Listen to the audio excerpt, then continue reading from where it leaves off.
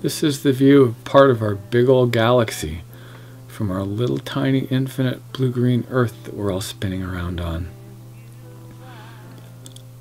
Everything that we buy and sell and create and make and manufacture comes out of once living, whole, alive, diverse environments. How do we put back? How do we give back to nature?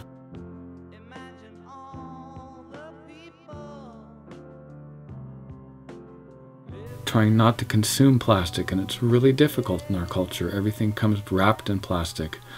Most of us seem to wrap our trash every week in plastic bags and put it, in the garbage can for it to go away, wherever away is.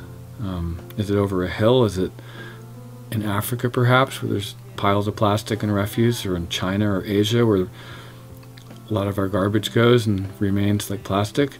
This is the average American's 1 year's supply of plastic dragging behind me here. That's how much we all create for floating in the gyre or in the landfills, and it seems to last. We wrap our yard trimmings in plastic. If we go someplace, we put everything in a plastic bag. We wrap everything in a plastic bag from the market. This is a week's worth of plastic for my family of 4. This is what's left over, which can't be recycled. And this is what the inside of the trash bin looks like without wrapping everything in a plastic bag. And the reason it's not all messy and stinky and wet is we compost all the green waste. We put them into a worm bin like this. And the worms take everything and they eat all the vegetable matter, all the green matter up, eggshells too, and they turn it into soil.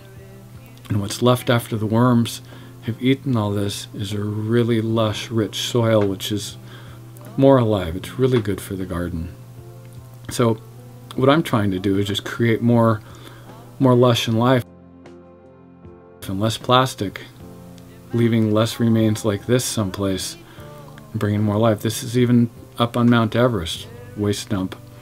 So how do we recycle more, or how do we just not consume as much? Or if we do buy something built to last that's repairable. How do we take our canvas bags with us to the grocery store and not use a new bag every time, or certainly not a plastic one? There's a lot that we can be doing. In landfills, there is no landfill in nature. Everything gets recycled or used. Conserving nature and not consuming it is a great place to start. How do we create more lush gardens and more life?